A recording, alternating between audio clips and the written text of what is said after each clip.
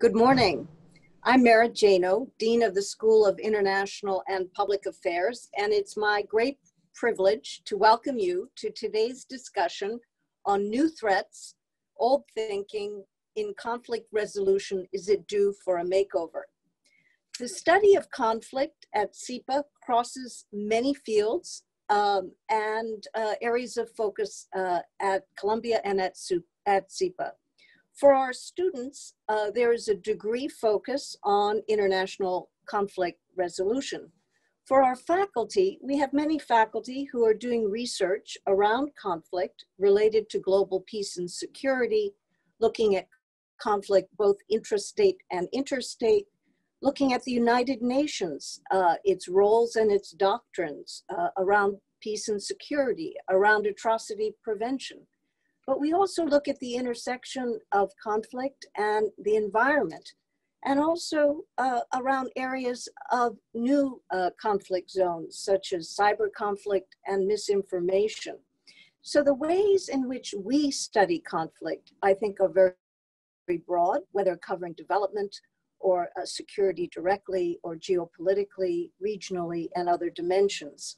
And we're blessed to have a faculty of both scholars and practitioners who engage deeply in the world. And so for this reason, among many others, we were particularly excited to be able to announce this last year an ability to engage still further with the creation of the Kent Global Leadership Program on conflict resolution. This new program was established with support from Muhtar Kent, and it brings together practitioners and experts from the public, private, and nonprofit sectors to assess the current state of conflict and identify potential new approaches and, importantly, solutions.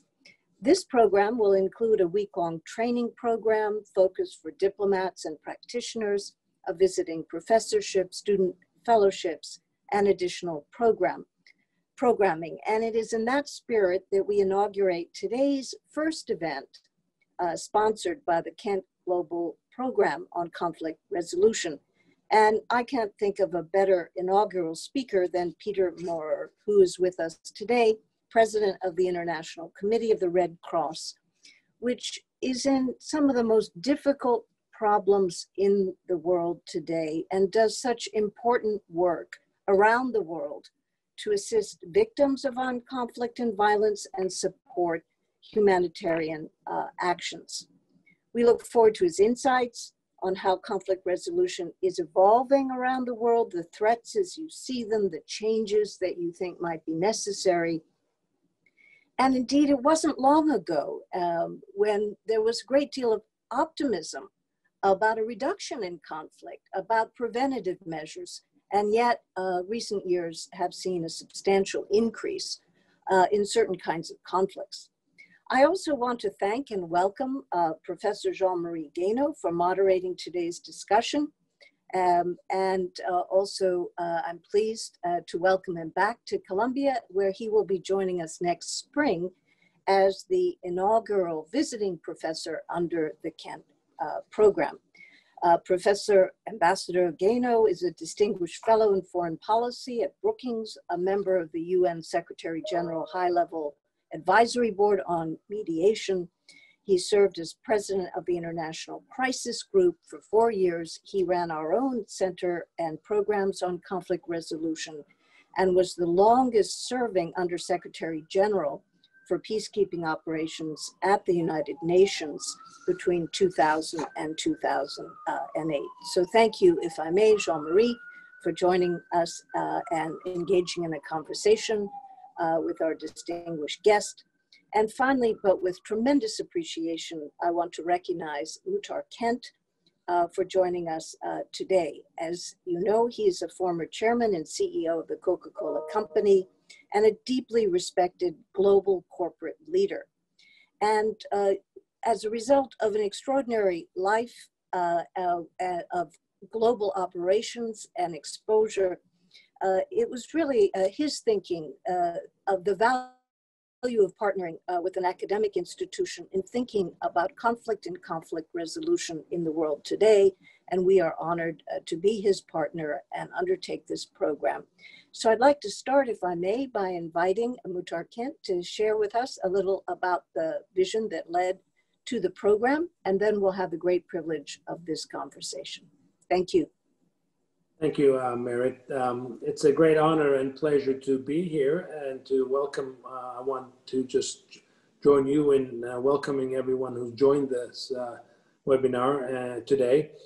And I just can't be more excited and more proud to have come up together with Merit Janow this great idea of how we can make a dent in conflict resolution. As I traveled around the globe over the last 40 years as an executive, I just saw, especially in the last 10 years, a failure in prevention of conflict of all kinds, not just political conflict, but also conflict, social conflict, business conflict, personal conflict, and so on. So I already had a foundation to support education and send a number of high school graduates to college in the United States every year. So I thought, what else could I do to make a positive impact in the world? And came up with this idea of partnering with Columbia's SIPA school to see if we could,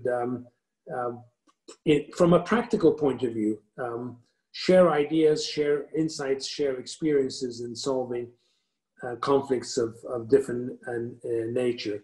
And the idea here was that we would create a program together with Columbia that would bring together leaders from what I call the golden triangle of politics, of government politics on one side, business on the other side, and civil society leadership on the other side. And for those leaders to come and share their experiences and how they felt they made an impact, positive impact on creation, on preventing conflict. And so that's how the program started, and I'm so happy and honored that Jean-Marie Guéhenno has become accepted to become the first visiting professor.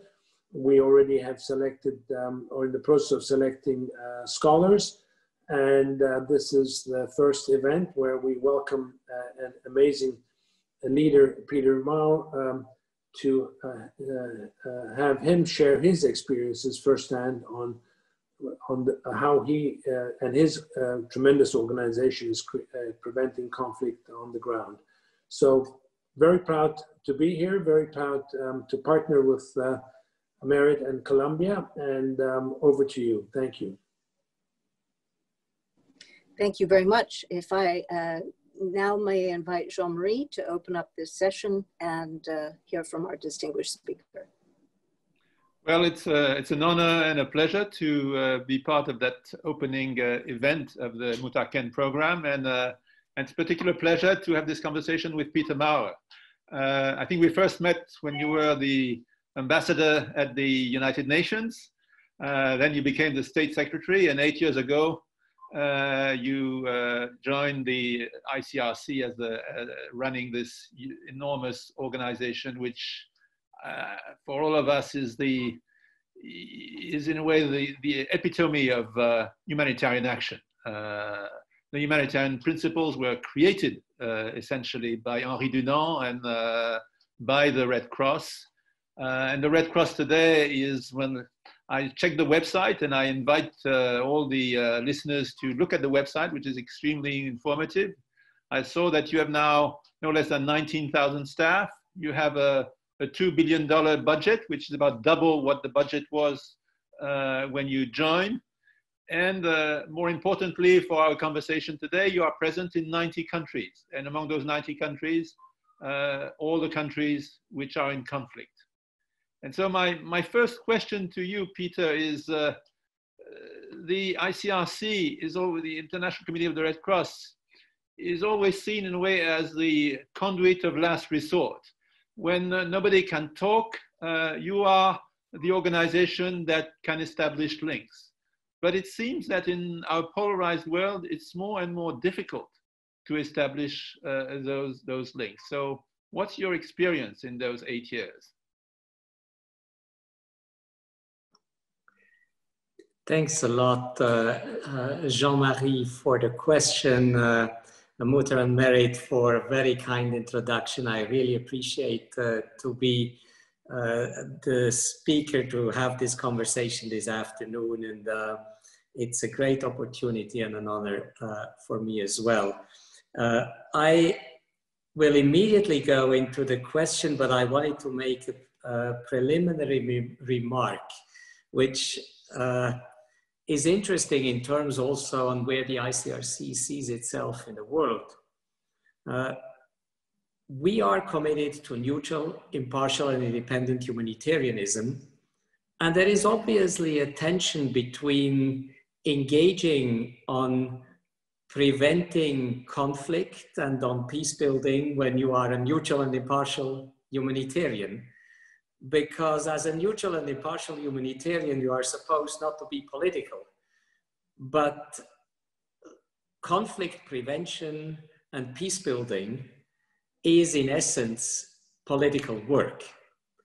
What makes us acting as neutral and impartial humanitarians and having access to actors, to armed actors all over the world, is most of the time not what is at the core of your research. And nevertheless, I hope this conversation will show and demonstrate that there are an enormous amount of bridges between humanitarian organization responding to needs of people, in particular from violence and conflict, and those who try to respond politically, diplomatically, in business terms and societal terms, to building more peaceful societies.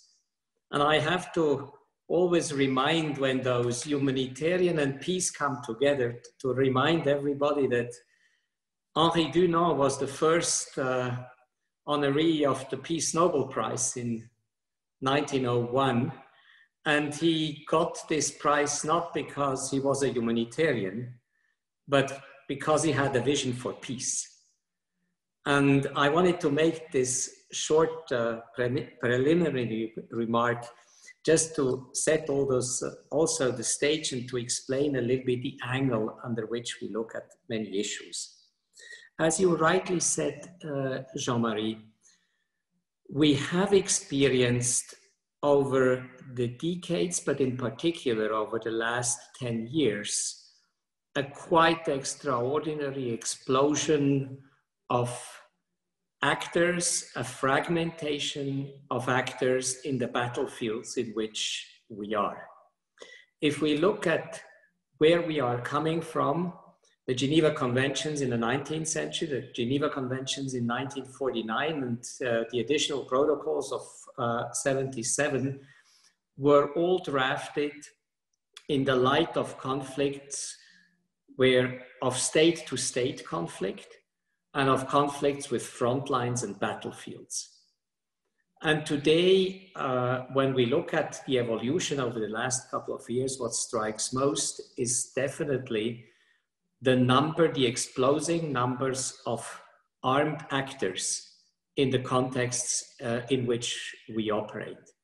If we look at the 25 to 30 most intense conflict situations in which we are, we count hundreds of non-state armed groups, while we have maybe 50, 60 states actively engaged with their armed forces directly or indirectly in those groups. We have certainly 5 to 6 times more non-state armed groups in which to operate. And this goes to the core of the difficulty we are encountering today, because the basic approach of our organization has always been that in order to establish minimal trust amongst belligerents, which is the first precondition to find pathways out of conflict and war, you needed to start to talk with everybody. So this everybody today is not anymore 196 state signatories of the Geneva Conventions, but in addition to those states, it is also 500 or 600 or 700 non-state armed groups. And if I look at the 25 most violent conflicts in which we are, the lowest number is those conflicts where we have 1 to 5 parties to the conflicts. Most of our conflicts have more than 10, 15 parties to conflict which fight with each other in varying alliances. And even mathematically, it's more difficult today to respond to the ambition of the organization to engage with each of these parties to conflict in order to ensure respect for basic rules and principles of war.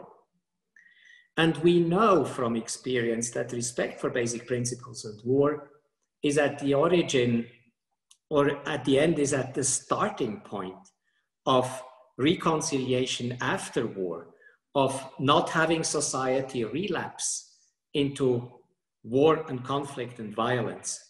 And therefore, one of our biggest struggles today is, very pragmatically said, a number issue. Maintaining our engagement, understanding the structure of non-state armed groups, of state armed groups, their interaction, and also look at the complexity of some of the situations. You know it as well. Today, states don't fight wars openly. They fight them through proxies, through non-state armed groups, through special operation and secret activities. And here again, it's a big challenge and a challenge in the environment in which with which we are confronted. I would mention a second important factor, Jean-Marie, and to your question, and that this fragmentation of actors is combined with an urbanization of warfare. Not only the rest of the world urbanized, but conflict and war are carried into cities.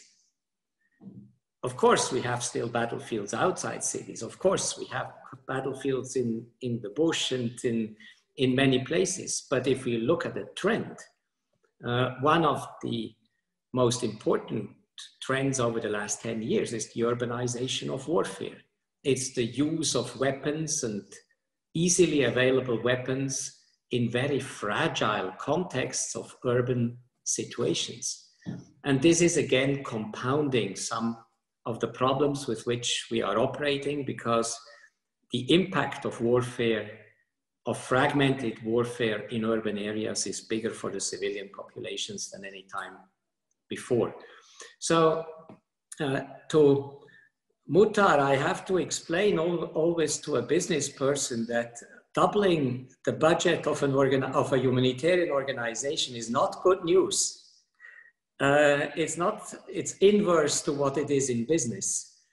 Doubling of resources within 8 years of a humanitarian organization is a highly alarming tribute to the complexity of issues that we are dealing with. And the number of actors, the unstructured nature of actors, basically defies also some of the basic concepts which are at the origin of my organization, that we can easily identify civilians and militaries, state and non-state, internal and external actors, and all this gets very muddy in today's conflict.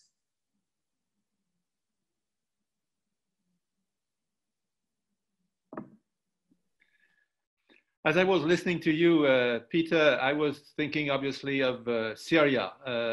I suspect that Syria may be the number one conflict, so to speak, where you have the greatest involvement, although you are present in many countries. But I'd be interested, and I think all the participants would be interested in hearing from you how you can manage in a conflict like the Syrian conflict, those principles of neutrality, impartiality. You have to deal with all the actors. You are not an organization that denounces that, and actually your strength is in being able to keep relations even in the most difficult circumstances. How do you handle such a tragedy as Syria? Well, the honest answer is we can't handle a tragedy like Syria, but we can certainly try to advance even in those contexts. And as you rightly said, Syria today is the largest operation of the ICRC in terms of our budget. So it's an almost 190 million operation with 1,000 ICRC staff on the ground with different offices in the country. And of course, it's difficult in many respects. Your question allows me maybe to highlight 2 or 3 important points. One is, as a humanitarian organization, you want to talk to all armed actors and all belligerents controlling territories and populations in order to have access and an ability to engage on the respect of the law. But Syria is the primary example of a context in which not everybody wants to talk to us.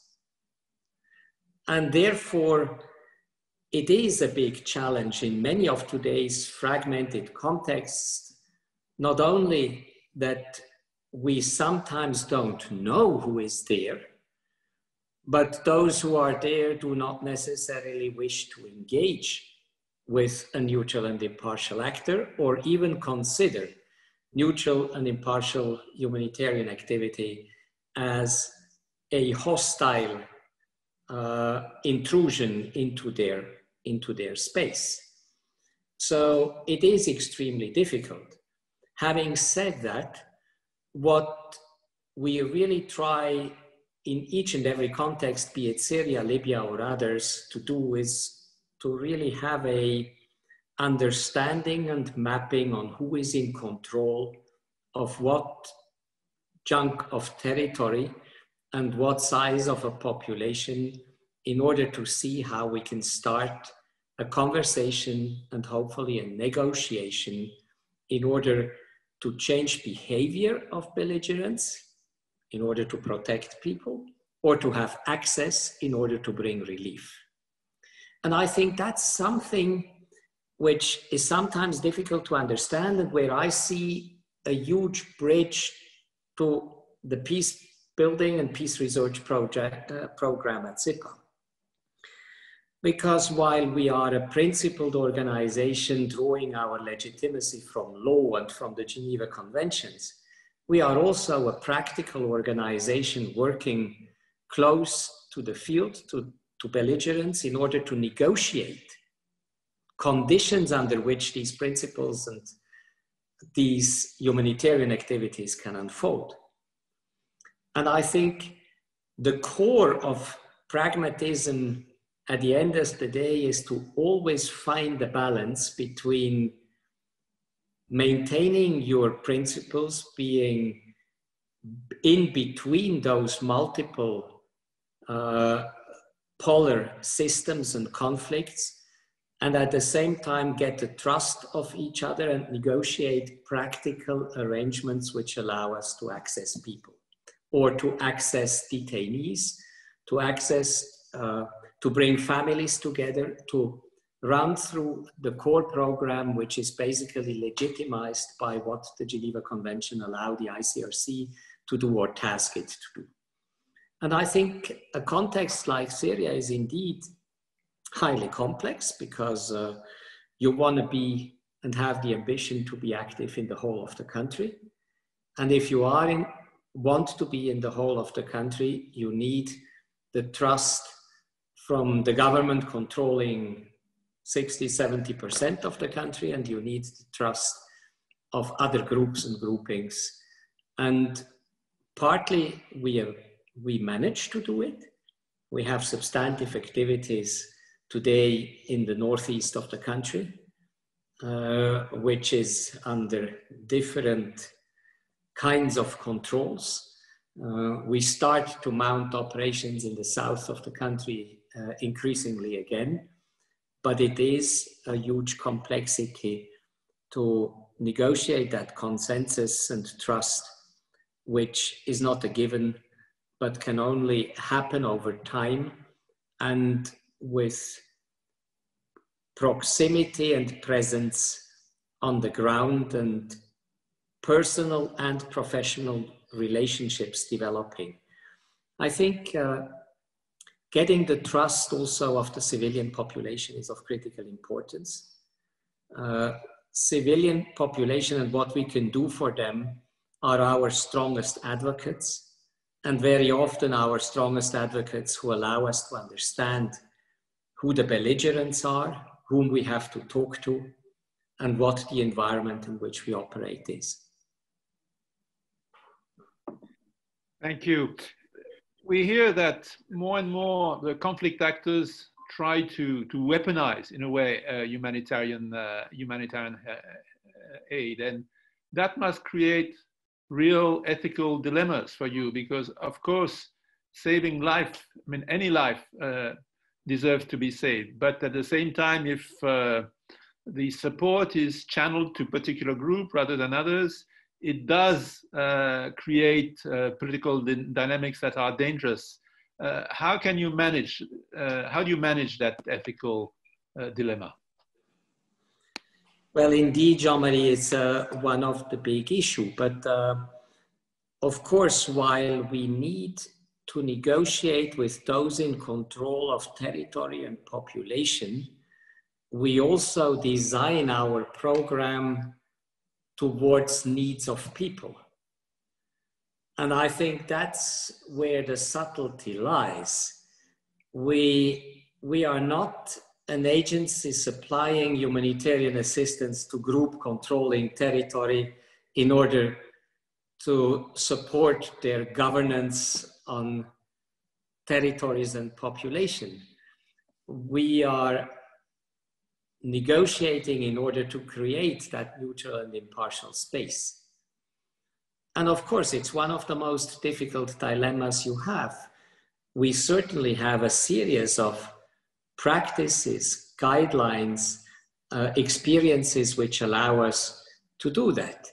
We don't pay to have access.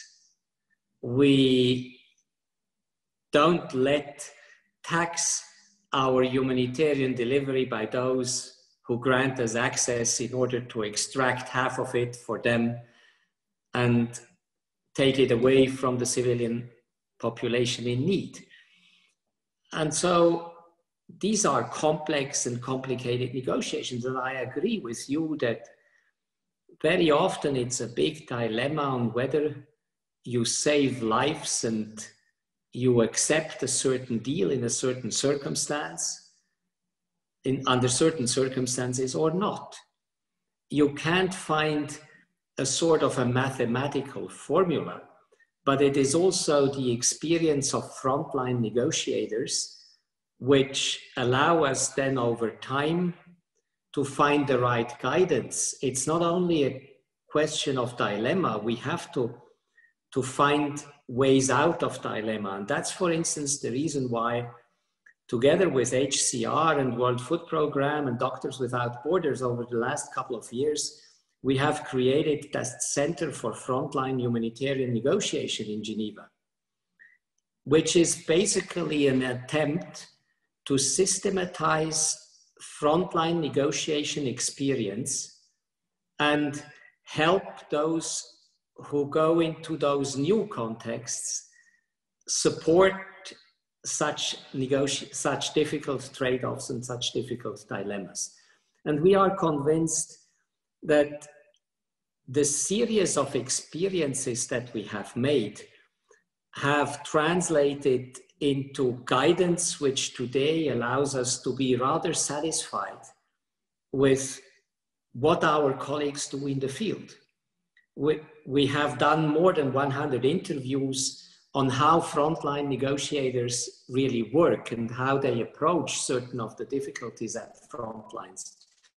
And we have captured it in a handbook, which we try also to train, to discuss, to bring into peer-to-peer support.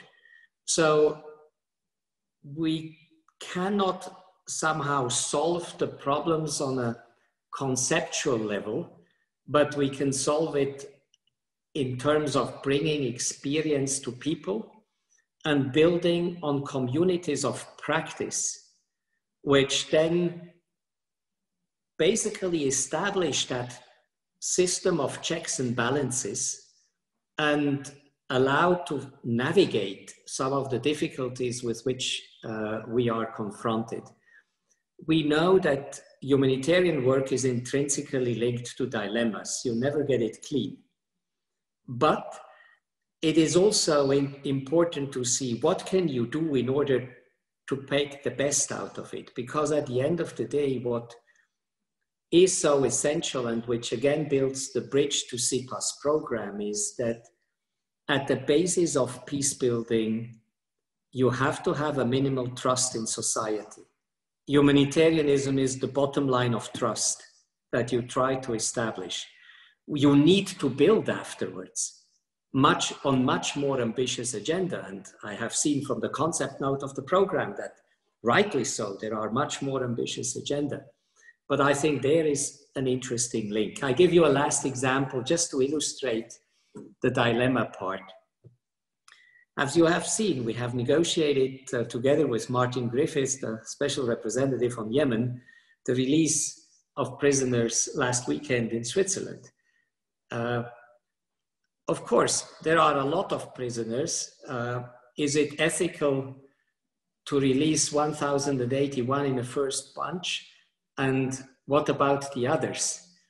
How do you think about those complex processes? It's a classical example where a frontline negotiation translates into a first stage, which hopefully brings a second stage, which hopefully brings a third stage, which hopefully creates trust amongst belligerents, which allows them also to charter new territories which are much more transformational, ambitious, and are much more designed to a negotiation of peace in a society. And it is not by chance that Martin, as the special representative of the UN and the ICRC, do this together, because we see a continuum of trust building from humanitarianism to peace building, which is so important. But different organizations may have different roles, which doesn't prevent them to work together in order to have impact. And I think I wanted just to illustrate that because it exemplifies some of the dilemmas which we are confronted, but it also shows that there are ways out of the dilemmas.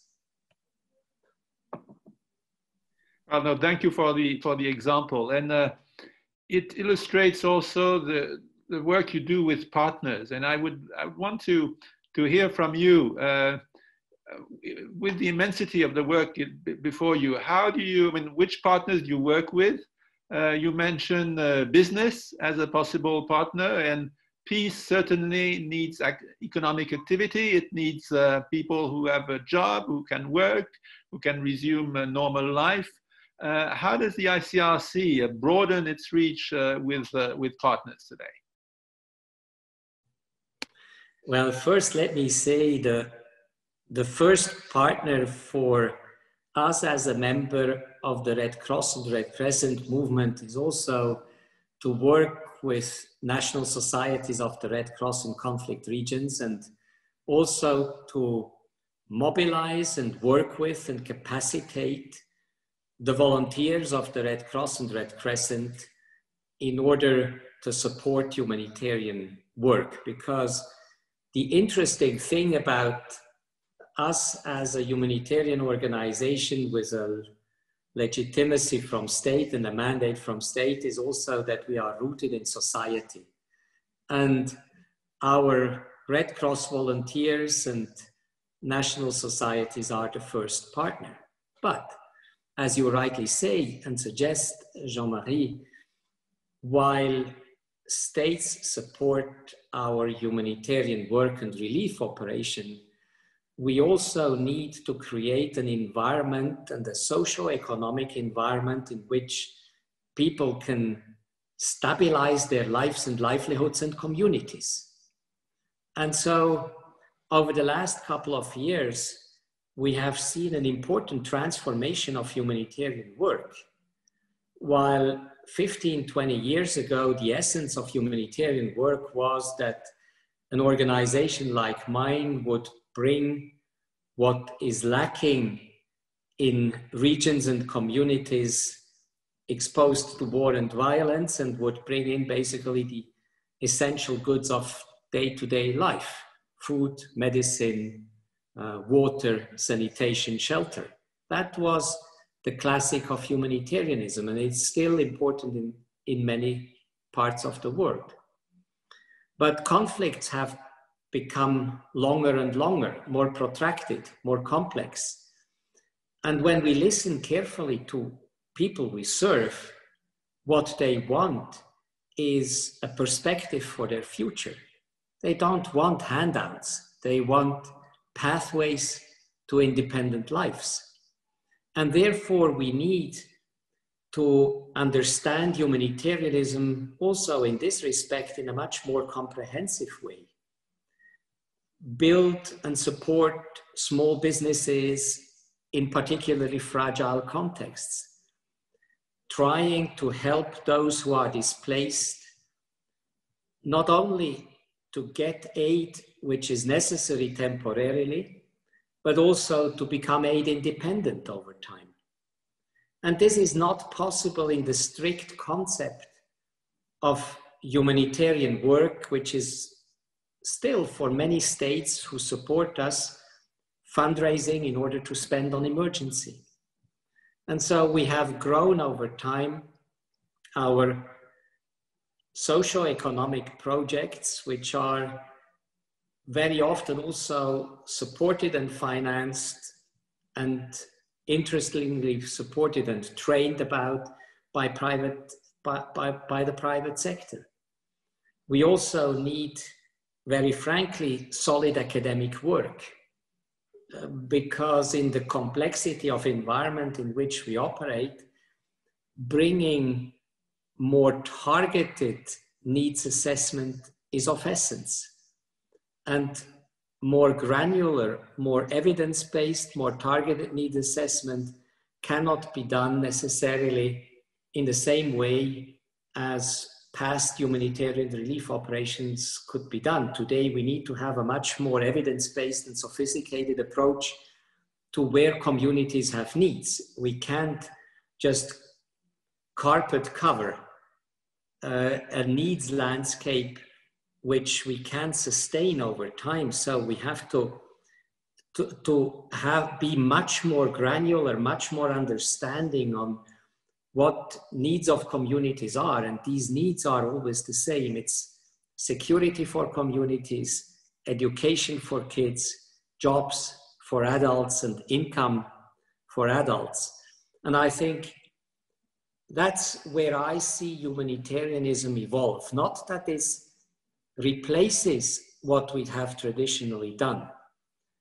When a population of 300,000 is displaced within a week, you need to run an emergency operation. But after a month or two, you need to give a perspective. A perspective needs a different kind of support and needs different kinds of partners for us.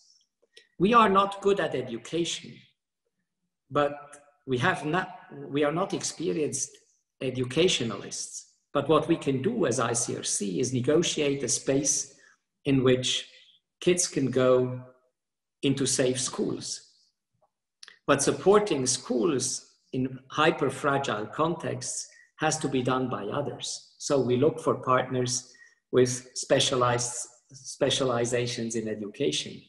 We are not specialists in market creation, but if we want to help those displaced, the millions displaced, we need to give them a perspective, and we need to partner with educational and knowledge programs which come from different quarters. That's where partnerships come in, and where I think the future also of humanitarianism is increasingly, given the complexity of needs, the development of the landscape of needs, and also of the huge discrepancy with which we are confronted today between exponential needs and relatively modest increases of government funding for transfer money into humanitarian contexts.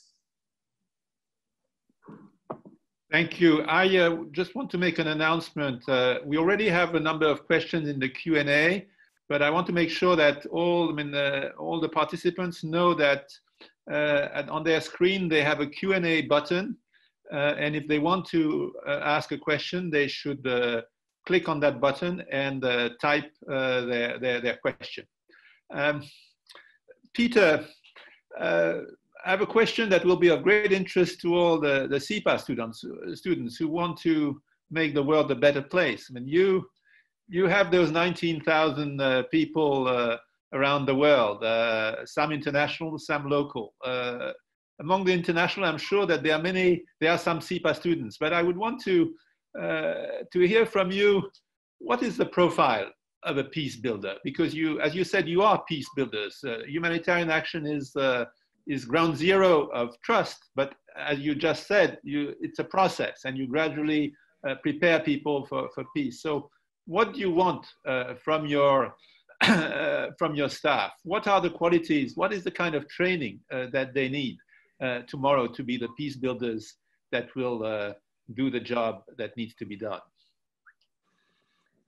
Well, I think as I have illustrated, of course, we don't need only one profile, because when you are becoming a large organization with a broad mandate in law, policy, and operational delivery on the ground, you want to have a broad range of profile. But two qualities or types of qualities stand out, and I wanted maybe to start with that.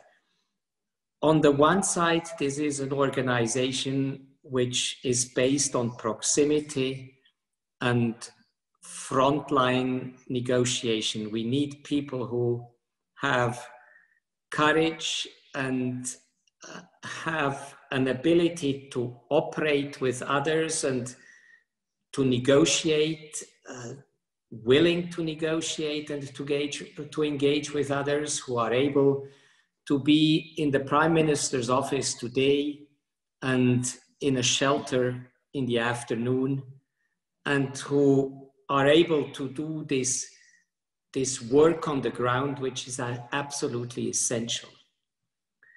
And then you want to have people who are professionals of some of the key activities we are developing.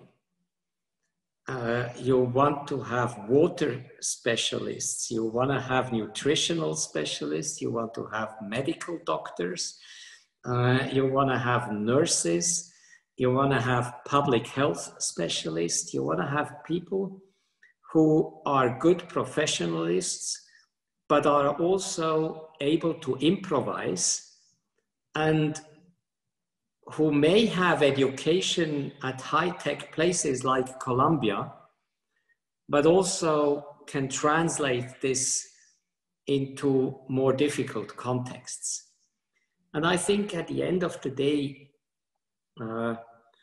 we look at certainly people who find this right balance between personal motivation to do something good and the ability to remain neutral, impartial, reasoned, evidence-based, scientific, and sober. And I think that's the personal dilemma and bandwidth also we need. We can't just have people who want to do good at all price. That's dangerous. That's dangerous at frontline. You want to have motivated people in our work, but those who are realistic enough to see the dangers, to understand the difficulties. And so I think these two profiles, on one more on the negotiating side and the other more on professional tasks we have to fill in humanitarianism, are absolutely essential. The longer you stay in the organization, I expect people to be good managers. We can't afford to manage badly an institution at 2 billion and 19,000 people. And you want to have people who have commitment, and you want people who have the ability to be diplomats and lawyers and to argue their way through some of the biggest difficulties. I think, Jean-Marie, the two of us, we have been in both, on both sides. And if there is something I have carried into the ICRC, I think it's my determination also to build bridges between frontline experience and political influence and diplomatic influence. And I think those who are attracted by this bandwidth and are people who we like to recruit. And just that maybe on a sober note, that, you know, despite all the dangerous situations in which we operate, we care a lot about the security for our staff, and we train and do the best we can to respond to our duty of care. But it is also true that worldwide, a lot of people are interested to work for us. For every open job at the ICRC, we have hundreds, if not thousands of people applying. We had every year 200 to 300 mobile staff, positions which are open, and we have between 15 and 20,000 applications.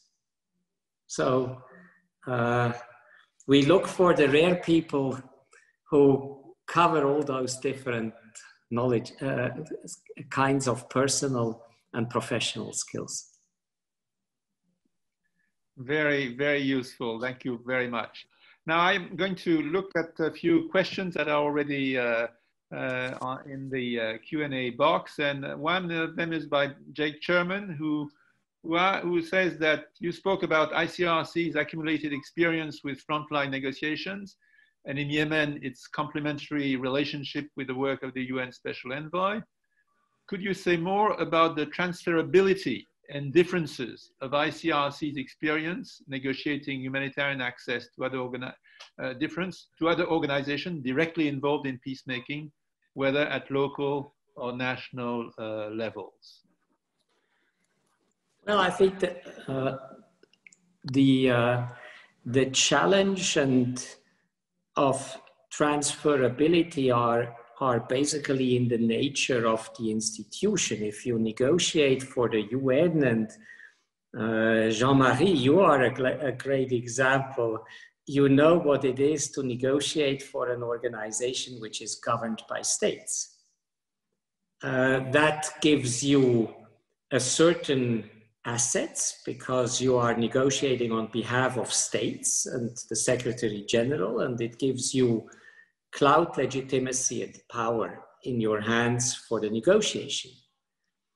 But you are then also limited by interests of states. If I look at the ICRC, we are not governed by states. We are a Swiss association governed by 25 independent Swiss people who are the governance of the ICRC. We have a mandate from states, but we are not governed by states. And our exclusively humanitarian mandate gives a certain type of activity that we can do.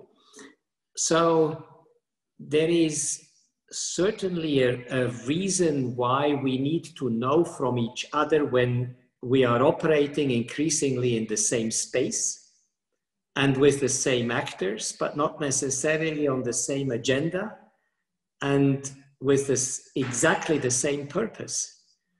And so the delicacy is to have a deep understanding of the complexity of a negotiating environment, where humanitarian, human rights, political negotiations, domestic and international components are together, but then at the same time also to see what is the role and responsibility and distinction that we carry with us and that each one has to fulfill. So my biggest challenge today is not so much transferability from the political to humanitarian or humanitarian to political, but it's more complementarity of efforts, knowing that each one has potential, possibilities, and restrictions, which are different from the one to another. And I think understanding these dynamics and having an approach of building blocks, bringing these pieces of Lego together so that at the end we have a house, is what the big challenge is. Within humanitarian negotiators, we have transferability between institutions, and that's the reason why the Center of Competence of our humanitarian negotiations that I have mentioned is a great institution. We bring for the first time ICRC, HCR, MSF, and World Food Programme frontliners together. As long as they have a common language of humanitarianism, there is transferability, and there is training, and there is peer review, and there is solidarity amongst peers evolving. But between the political negotiation of a deal and the humanitarian negotiation of a neutral and impartial space, we need also to understand the distinctions, possibilities, and limits of organizations. Thank you. I have a question from, actually, I recognize the name of a former student of mine. She asked, Miriam Bensky, the title of this event asks if conflict resolution is due for a makeover. Taking into account the very timely current global conversations about racism, patriarchal masculinity, and abuse in international organizations, could you comment on how the ICRC and our other conflict resolution organizations are addressing the lack of diversity and inclusion in this field?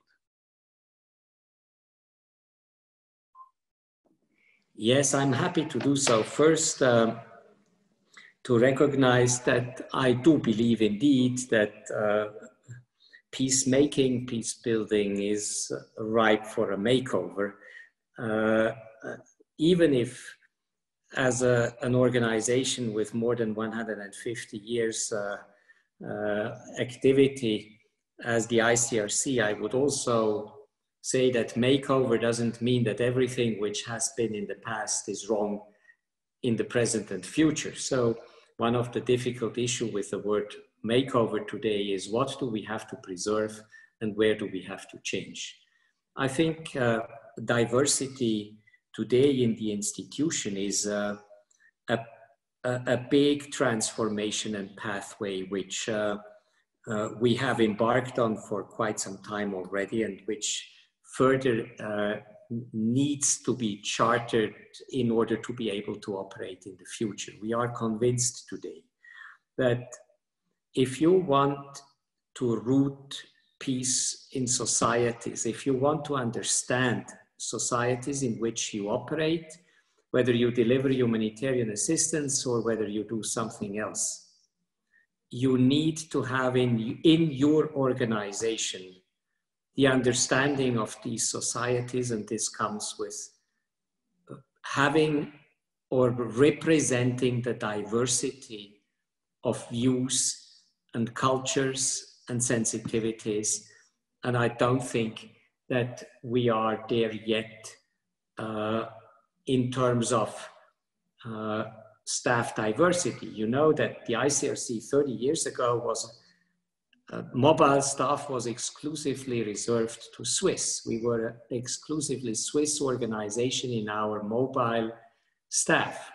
In the 90s, ICRC opened. Today we are 140 nationalities. So the big challenge today is not so much the number, but is to bring those who have been recruited and made careers in the past, also to give them progress possibilities into the highest functions of responsibilities in the institution. And that's the reason why we have built in our HR policy over the last 10 years, we have built a lot of bridges between local and mobile employees, so that you can move from being a local employee into a manager.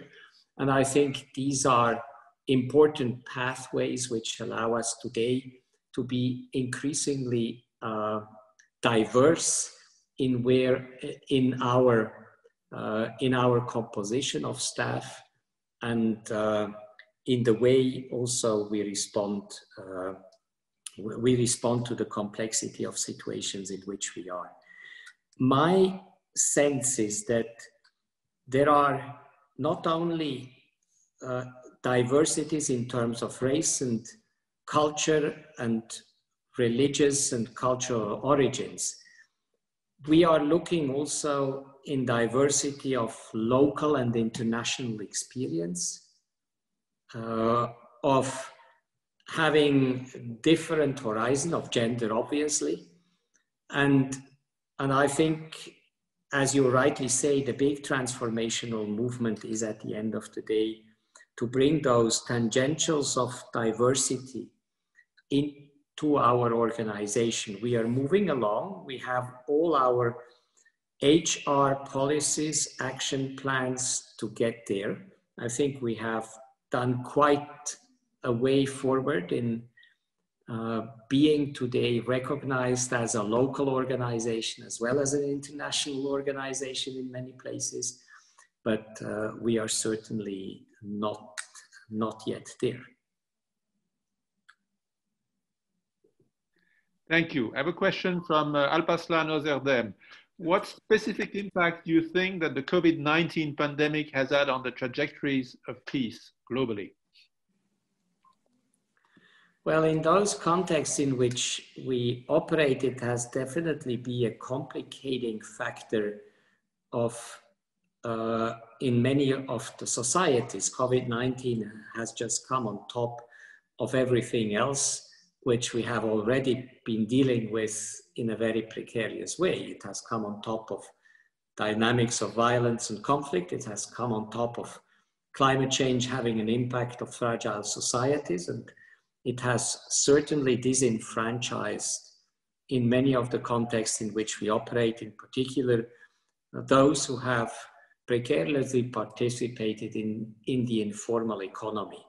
You know that COVID-19, in particular in fragile context, has less been of a health crisis than it has been a socio-economic crisis, basically taking the carpet under their feet of those who were living out of the informal economy. And I think it has definitely highlighted and heightened through the socio-economic impact tensions in society. It has led to more stigmatization and more violence in many of the contexts in which we operate, also societal tension. We have been really irritated to see that it has even increased attacks on hospitals, health workers, and health facilities. In all the places, we have seen a steep increase. So despite the fact that these are the most crucial operators in a pandemic, attacks on health facilities have again spiked through the pandemic. So that's all which is complicating factor. And then in a couple of contexts in which we operate, we had positive signals also of belligerents responding to the appeal of the Secretary-General, basically using COVID-19 as a smokescreen to approach the other side in a conflict. Having a good excuse to approach the other side, reaching out to the other side in order to start negotiation. We have seen it, for instance, in the Anglo-Saxon parts of Cameroon. I would also count Ukraine in a certain respect. Some improvements that we have witnessed as an effort to use COVID-19 as a common challenge under which you could reunite without making a concession in the interest which has divided you before. And I think we see a bifurcation today of situations. On one side, where COVID has accentuated the conflict through unfortunate socio-economic secondary impacts and further complications, and other areas where diplomacy has created a space for diplomacy. I truly believe at the end of the day that it is only an opportunity if the international community also creates it and supports it as an opportunity. And I think that's where sometimes I feel we have to be careful not to miss opportunities of COVID-19 being an entry point into negotiation. I have never seen so many directors of prisons approaching the ICRC and willingly giving us access to prisons, which allows us to see those people who often are imprisoned because they are the adversaries in a conflict. And so COVID has opened prisons because of the fear of the pandemic spreading out of prison situation and promiscuity into the society. And it has created opportunities for us to engage much more forcefully for humane conditions in prison, which we consider is one of the stepping stone again, and one of the critical elements of building trust and bringing societies together. And so you see this ambivalence of COVID-19, and I consider it a big task that we understand the call of ceasefire of the Secretary-General not as a switch, a light switch, which we can just easily put on and off, but we see it as a demand on us to use COVID-19 for more engagement to bring parties together, to start dialogues, to look at what are the common challenges and how do we face them. And at the end of the day, this is our experience from a lot of work in conflicts, that peace building is not only an issue for which the international system has to create environments and conditions. It's also an issue which you have to grow bottom up. And I think COVID-19, because of the fact that it touches each and everybody individually, has become a powerful option to start diplomacy. And I think that's how we should try to understand it and not get depressive by the negative impact, which we hopefully can hedge. I like this optimistic take on COVID-19. We badly need it. those days. I have a question. I'm not sure you can answer it, but Asad Hanna is asking, in percentage, how much from the AIDS food supply the ICRC manages, distributes, how much is kept neutral, and how much is diverted? Well, I can tell you that we have a lot of control systems in place which allow us not to be completely flawless, but to have in the ranking and oversight structures of the international community an exceptionally good reputation for low percentages of stealing and deviation. What I can say is we don't negotiate with those who want us to negotiate with us diversions of AIDS. We may have to abandon cars if we are blackmailed to be shot. So this happens. That's part of an environment in which we live today. But we are in low digit number of percentages of deviation overall or suspected deviation, and it touches very low percentages of budgets of ICRC in the 1-2% maximum in the worst years that we may encounter. Thank you. And I know that the ICRC is probably one of the most trusted organizations in the world. A very practical question from Natalia Alexander. In your talk, you mentioned the handbook that you have developed. Is it available for purchase? Yes, it's even. I think it's even available for free. Even better.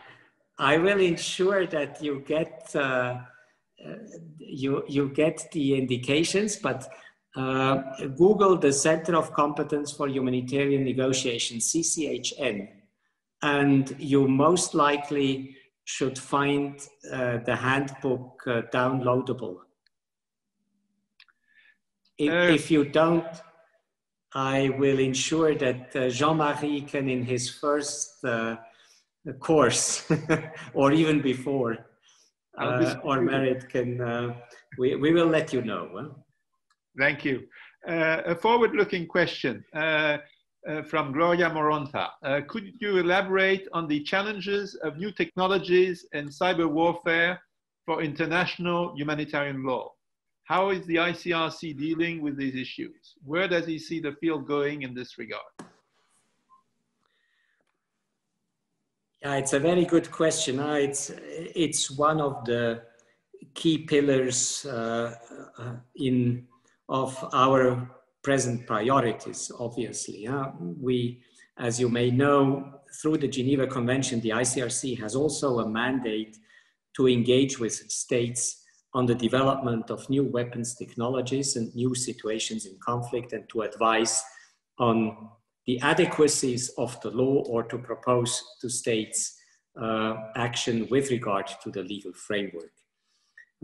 Our reading at the present moment is basically the following. We seem to have a relatively large consensus in the international community that in kinetic warfare, to the extent that cyber-based weapons are used, that these uses of cyber-based weapons in the context of kinetic warfare doesn't change anything with regard to the applicability of international humanitarian law. If you use a cyber attack in the context of an international or internal armed conflict, then you are held through in cyber attacks to respect IHL as you have with kinetic attacks, respecting precaution, distinction, and proportionality, and all that comes with it, and which are obligations under international humanitarian law. It's much more complicated when we are in the gray zones that we discussed at the beginning of this conversation. And the gray zones are basically cyber attacks outside of a context of internal or international armed conflict. And there, I think the international community is still very much divided.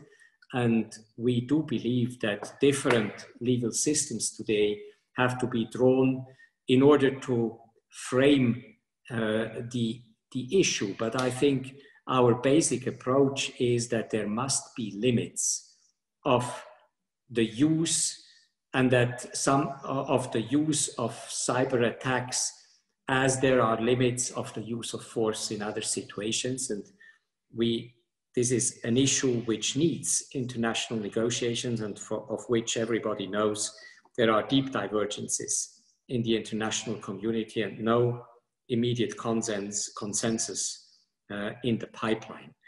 So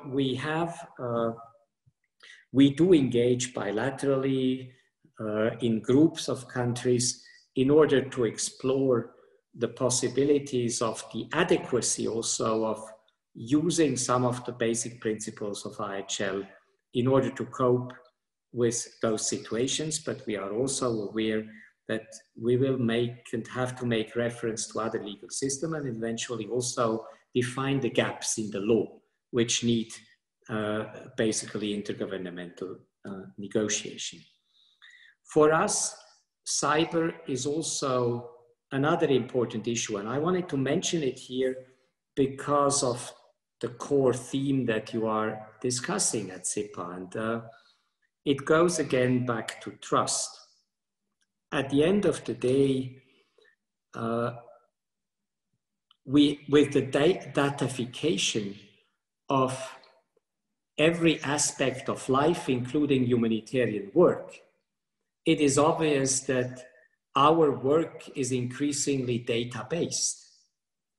But our work is also done in context in which data and the protection of data is of essence. Because while we have been focusing on protecting people, in today's and future conflicts, you have also to protect the data of people.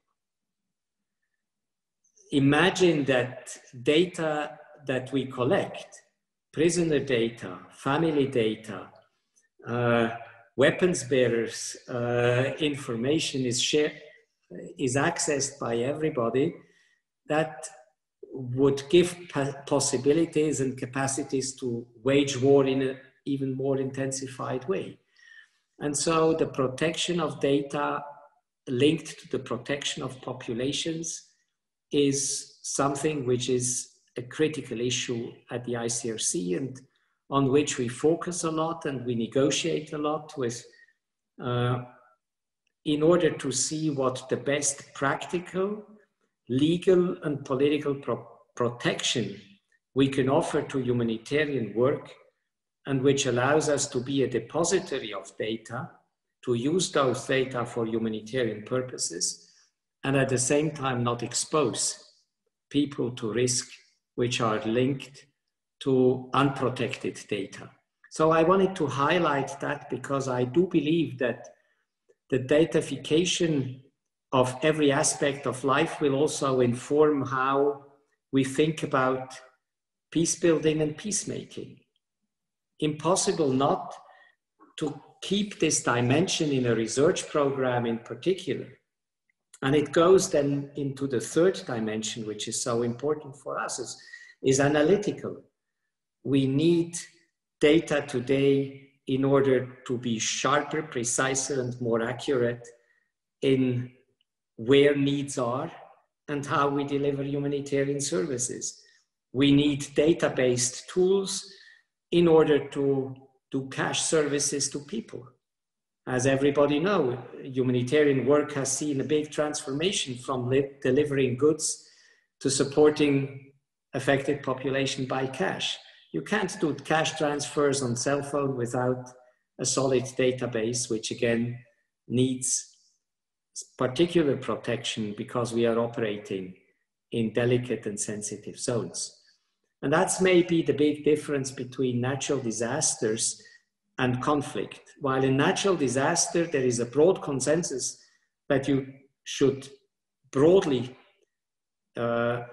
share data, that you are allowed to use data, that drones are fine to make assessment. This is not at all the case in conflictual relationship, where all these tools are rather contributing to suspicion than to trust building.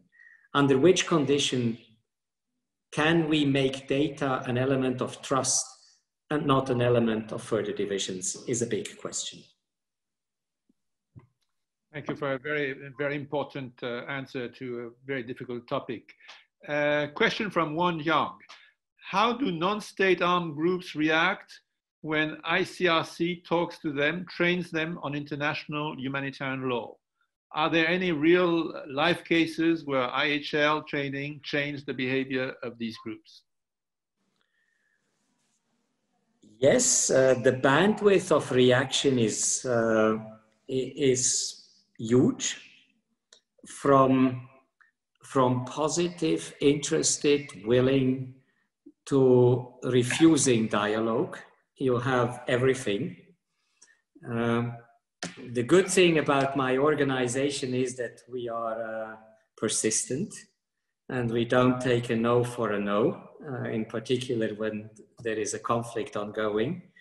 But you have huge differences in what generally is referred to as non-state armed groups.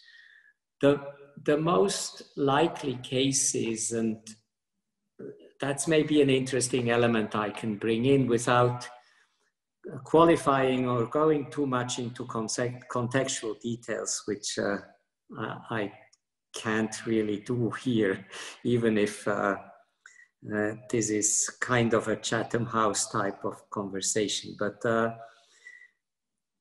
lot of non-state armed groups consider themselves governments in the making. And those who have visions of being government type of institutions, running social services, managing territory and people and services, those institutions sooner or longer are more positive towards engagement with the ICRC than those organizations who, in terms of strategic priorities, are first and foremost designed to destroy the international system. So you see huge discrepancy. I wanted maybe to highlight an interesting study that we have made and which is linked to your question. We have looked at effect and impact of our training and IHL work with state and non-state actors. And what we have seen is that the readiness to discuss with us and the impact of what we do with regard to respect of international humanitarian law with state and non-state armed groups is intrinsically linked to the structure of those groups and not to the nature of their character. What does that mean?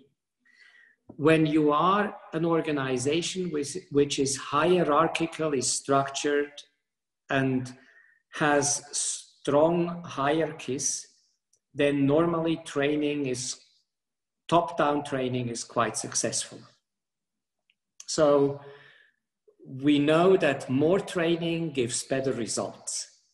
The longer we train armed forces, hierarchically structured armed forces, the less violations of international humanitarian law we see. It's mathematical, it's easy. The more difficult context is with destructured organizations and organisms. That can be state or non-state. And there we have seen that a lot of factors influence behavior. Peer pressure, informal codes of behavior, societal influencers, religious influencers, families, communities. And that's the reason why we never today, when we talk to unstructured actors in the battlefields, we never have an approach of just dumping training on them. We always try to have multi-factored influencers. For instance, we talk to imams in the Islamic world to issue fatwas with regard to the behavior of fighters. That's quite powerful when we have an important imam telling fighters that you shouldn't torture prisoners and that you shouldn't violate certain rules, which are also the rules of Islam.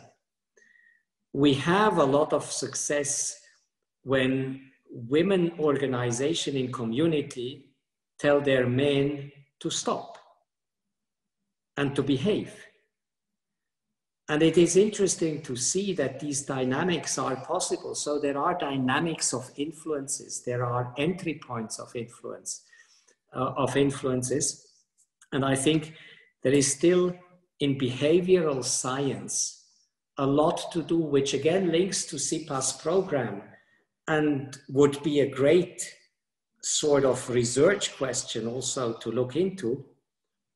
How can we change behavior of people, and what are the tools and instruments which promise success and impact with regard to different contexts, different groups, and different sensitivities we are working at. We make some experiences, we have some hypotheses, but there is a long research and evidence-based way to charter forward.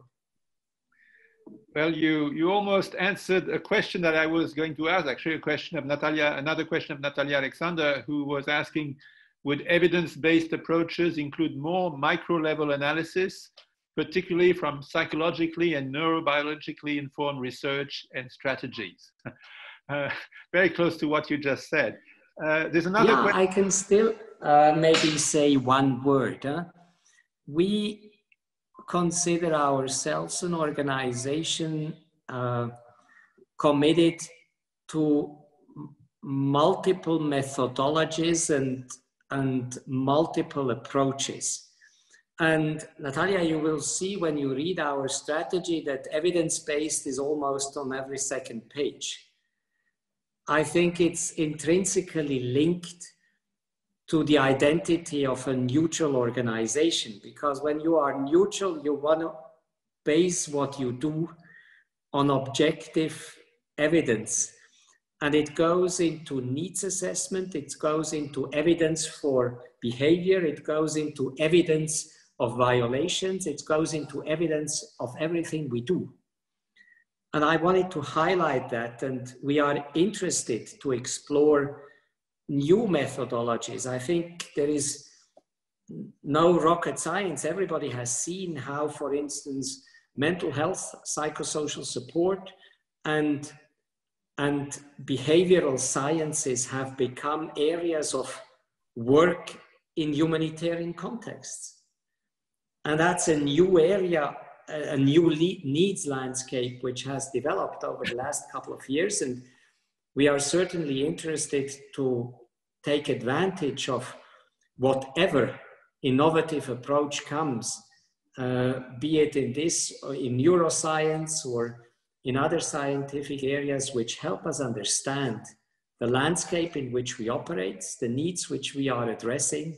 And therefore, I just wanted to signal our interest and openness in these multiplicities of methodologies and approaches. And the last question from the audience, and I have my own question that I would want to ask you, from Laura McCready. Speaking of the importance of partnerships for addressing the changing nature of conflict, what role do you envision for regional organizations, including the African Union, in conflict resolution, peace building, and in the delivery of humanitarian assistance? And my own question is a more personal one.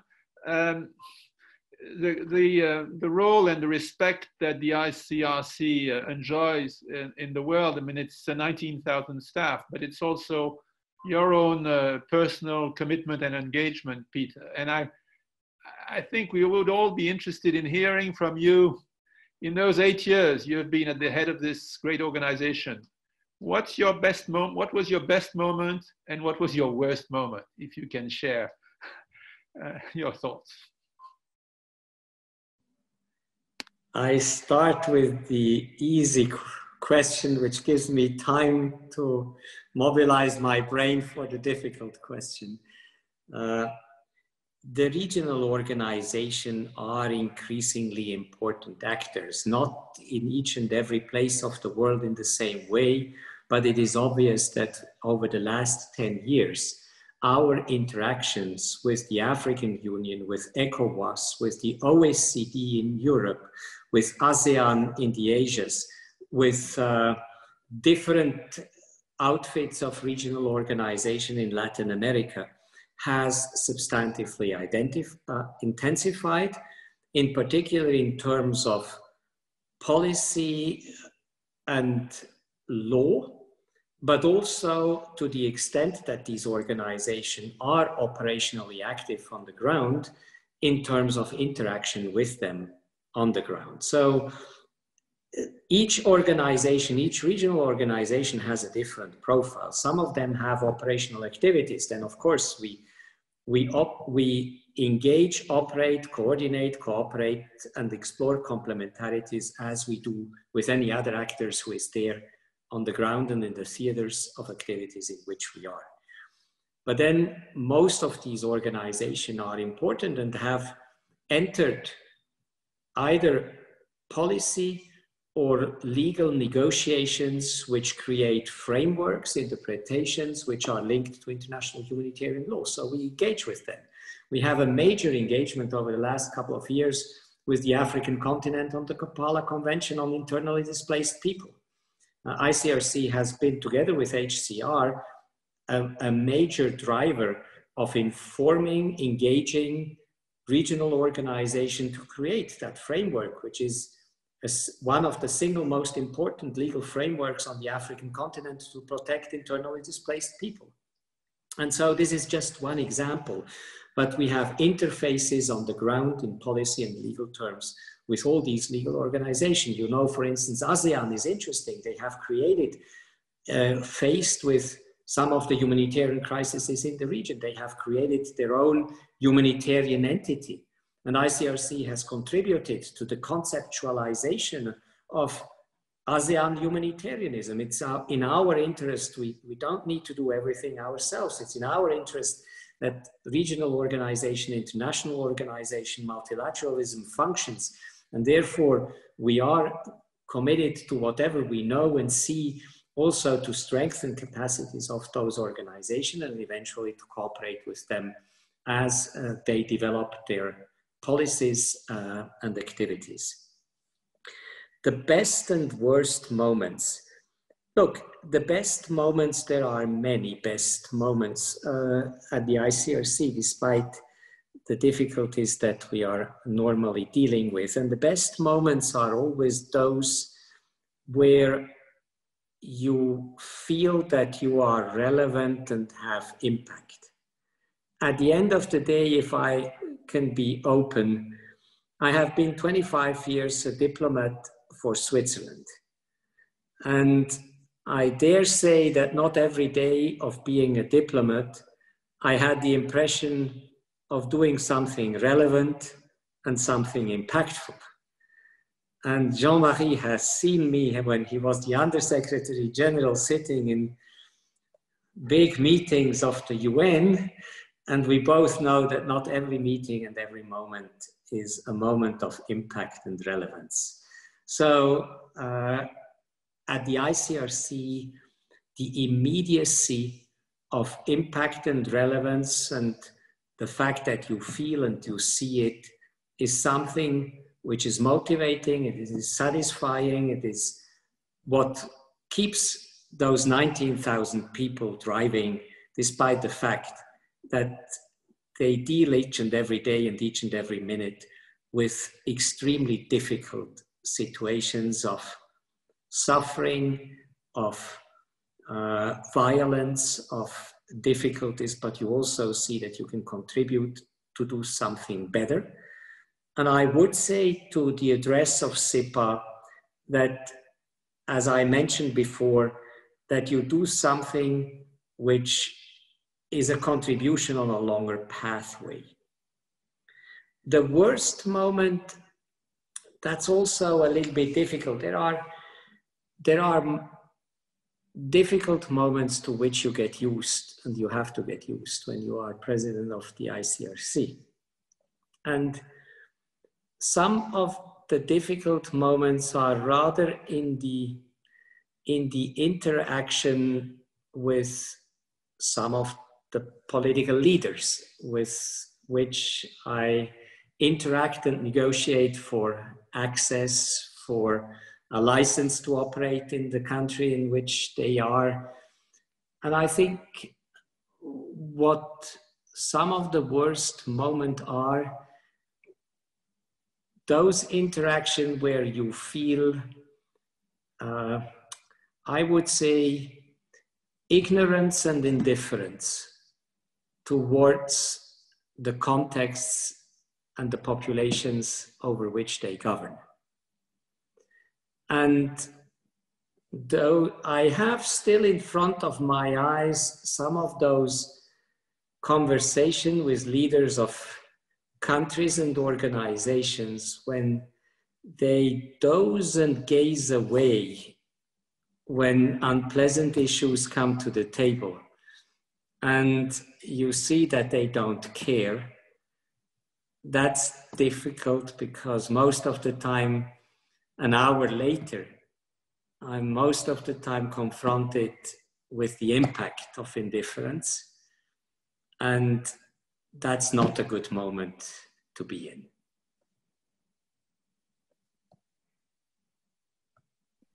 Thank you. Thank you very much for a very inspiring conversation and very inspiring response at the end. Dean Janow. Thank you very much. I think we've reached the end of our time, but I just want to add my appreciation for your very, very inspiring and informative words.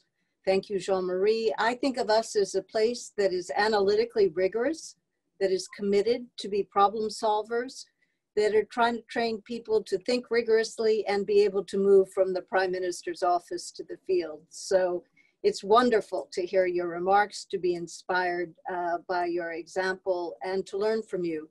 So thank you very much. We hope to bring you back again and to keep you in our community even more actively. Thank you for being with us. Well, from my side, I wanted to thank you. It's, as I mentioned at the beginning, it's a great opportunity for me.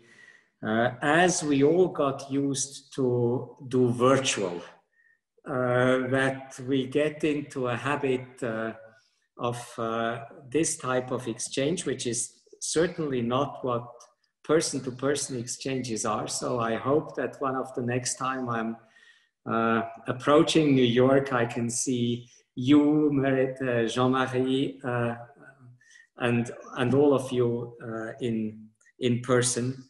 But I really appreciated the excellent questions, and I wanted to thank for having me. Thanks a lot.